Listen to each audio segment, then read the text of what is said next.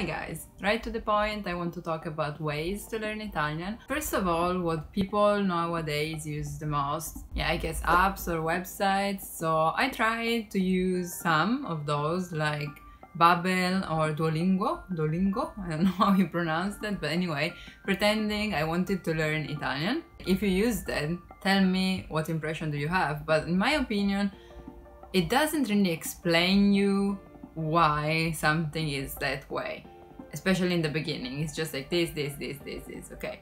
And sometimes it tests you. I don't know, maybe I got that wrong. I need to do something before telling I just want to learn Italian and blah blah blah. But it asked me things that I didn't learn previously on that website.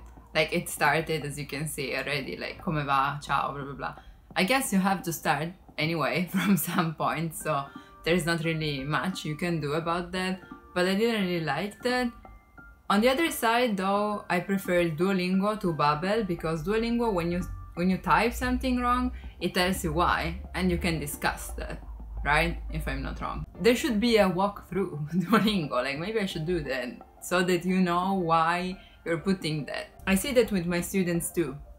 Like they say, oh, yes, I've done that on Duolingo, so I know that. But then when you ask them to make a phrase themselves, they're like, what should I put next? Article? Or like, it's good to practice, but you also need rules. Better than nothing, of course, but I wouldn't rely on those alone. Also, what I've been using too for Japanese, for example, and I found that there is also the Italian course, is Memrise. It's really convenient if you're using that on your smartphone, because you can use that everywhere. For example, I used that on my way to university, so I could like learn something. It doesn't take you too much time, too much energy, but that's also the bad point, because it doesn't really test you. Like once you basically get it right 4 times, and of course you do because you just studied that, then it gives that as learned, and maybe that's not it. So yeah, to start, it's a really good start, because the ones that you use in the beginning, and I'm talking about words and grammar, you will always see them, so you will remember them. Another one that I like is Hi Native. Maybe not for beginners, but when you have a doubt like how to say that or that, a native speaker will answer. You don't get the standard answer like from a book. It's a person answering you, so he may also say, look, we use that when we talk to, but this when we say blah blah blah. So that's really nice, but I wouldn't use that as a beginner because it's too elementary. Like, it's useless for you to ask how do you say good morning in Italian when you can just find it on a book. So that's like on a different level, I would say. And also on the smartphone, so you can like just check it when you're outside. When you don't have time to focus on something, you can just scroll to the questions that other people did. If you add up all of those together, it won't harm, okay? Also, if you want just to have like a reference for words, vocabulary, from English to Italian, I use word reference, and I like it, like way more than Google Translator. Google Translator is not bad when you have a text and you just want to grasp the meaning of that, but for words, no. Word reference tells you, for example, one word that we use in many fields, it explains you which one to use. And sometimes there are also like examples, so yeah, I like that. I would say use apps in general as something integrative to your studies. Like, don't just rely on apps because it's just really confusing. That's my opinion, at least. So, what do you rely on? Books, right? Like textbooks with rules. Good, but in my experience, I've seen that Italian books for foreigners, so all written in Italian, don't really help if there is no one teaching them. Like, you need to have a teacher if you're using that book, okay? If you're doing that by yourself, just take a textbook in your own language, or in English if you understand that, or in any language that you want, but not all in Italian, because otherwise you won't get the meaning of stuff, okay? Speaking of rules though, don't get them as gone, okay? Like, rules don't always apply. So okay, study the rules because they can help you, but that's not what the language is based on. That's a tricky one. Like, People believe that the language is made on rules. No, rules are based on the language. The language is made on rules. No, rules are based on the language.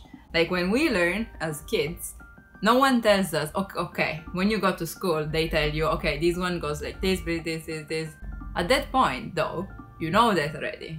And how did you learn? Not by rules. So don't get mad at your teacher or your textbook when they say, that's an exception, and you ask why, and they say, that's the way it is. It is the way it is. Also, when we learned as kids, we didn't learn particles by themselves. Like, okay, today, as a 2 years old, I will remember all the articles. And they just speak like, lo, la. No, it doesn't work like that. Like, you put everything together from the beginning. So don't get stuck on rules and on particles that you don't understand, on elements that you don't get. Just take the phrase as it is, okay? Be open-minded. I know that's frustrating. I know, like, trust me, I know. But there's nothing you can do, okay? Take things as they are. For example, we say, vado a teatro, I go to the theater. Vado al cinema, I go to the cinema. There's no way someone would ever say vado a cinema. And you ask why? And maybe people can't even answer. And we say, that's just the way we say it. Take it as it is. Then later, maybe, you will discover that back in the days, usually in a city, there was just one cinema and many theaters. So that's why we say vado al cinema, so that specific one, and not al teatro. If you say vado al teatro, you need to add the name. But anyway, for the same reason, exceptions, get over it. Know that from the start, otherwise you will never, you will learn a language, but that will not be a pleasure trip. That being said, on rules, if you want to improve and you don't know how, read. Whatever you are interested in. For me, for example, when I learned English, I read a lot of books and comics, and that's why I told you already before, I'm not sure how you pronounce words, because when I learned that, I didn't read that in my mind like I should have. Under, okay, under is easy, but maybe as a kid, because I was like 12, 13, I would read in my mind under, because that's how you say it in Italian. But for Italian itself, it's easier, I would say, given that you know the Italian alphabet. Because for most part, is read as it's written. The only tricky ones are the one with H or CIA, but that's okay, we're talking about a different ability here. The best part about reading a book, I'm talking about learning-wise, is that you see how that word is used, and that you have time to focus on that if you want. It's not going anywhere. A nice way, if you like cooking, for example, use Italian recipes. You learn to cook Italian dishes, and you even learn new words. Then we have movies or TV shows. My opinion on those is that movies are hard to get. There are many expressions that you may never see on a book, and that are just like spoken language, okay?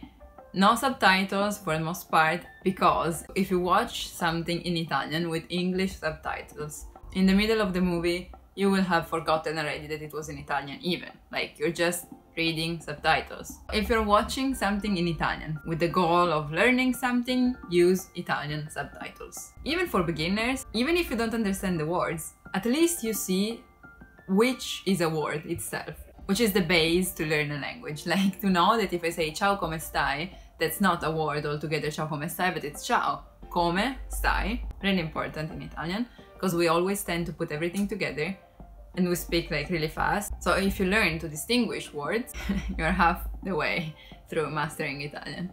Also, movies sometimes are way too formal and way too specific. Like, if you're watching thriller, body parts or police stuff, so yeah, useful but not too much, I would say. It depends on which level you are and which field you're interested in. Still, if you want to watch a movie, go with comedians. You get even the humor of the culture, in this case Italian, which is not something to underestimate. Usually comedians are really like plateali, we would say in Italian. They interact with the public, they use a lot of gestures, so they're really loud. And also, my favorite ones, which are Aldo, Giovanni and Giacomo. One of them is from the south, so you can even see the differences, which is really funny in my opinion. What is better than movies are TV shows. I know what you're thinking, like where do I find all this stuff in Italian, right? Internet is a great place. So just go to the official website of Italian TV programs or channels, and they have all the playlists there. You can watch past episodes, or even in streaming they have it. The most famous ones here are Rai, and if you go to the on-demand part, there's a lot of stuff. Rai is more like educational, I would say. Then we have Mediaset, which is more casual, maybe. They have the streaming part too. Also, what is really popular nowadays is real time, so you get more daily life shows or cooking like Bake Off. So yeah, Italian television better than movies. Also because if you think, back in the days, again, when Italy was made like a country, Italy itself, not many countries but just one, there were so many different dialects that they couldn't speak with each other, because at that time, if someone from Milano went to Sicily, it would be like another country, totally. And what really helped all the population to get to the same level of Italian was the television. Television has standard Italian, so everyone learns from that. So they know how to speak Italian. Nowadays, not anymore, because there's school, of course. But in the past, it was really useful, so I don't see why you can't use that as well.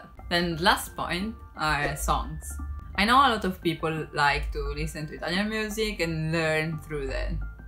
Bene ma non benissimo, like good but not great. Because singers don't really use Italian as it is. They change the ending of words, or they don't respect grammar. So cool, okay, but not the best. Also nowadays, what's really in are like rappers or people that use a lot of slang and who talks really fast. So I don't know, I wouldn't really recommend it, but if you really want to, why don't you check out some old singers maybe, that anyway everyone in Italy knows about, like, I don't know, Gianni Morandi, maybe? He also sang a song with Rovazzi, which is a popular rapper today. Claudio Baglioni, maybe? Lucio Battisti. All of those who, more than singing, I would say they were just talking with music on the background, in my opinion. What I mean is that they use normal Italian and that they speak slowly, all the words, maybe not in all the songs, but from what I remember, because we used to study that in school. So yeah, you see, that makes sense.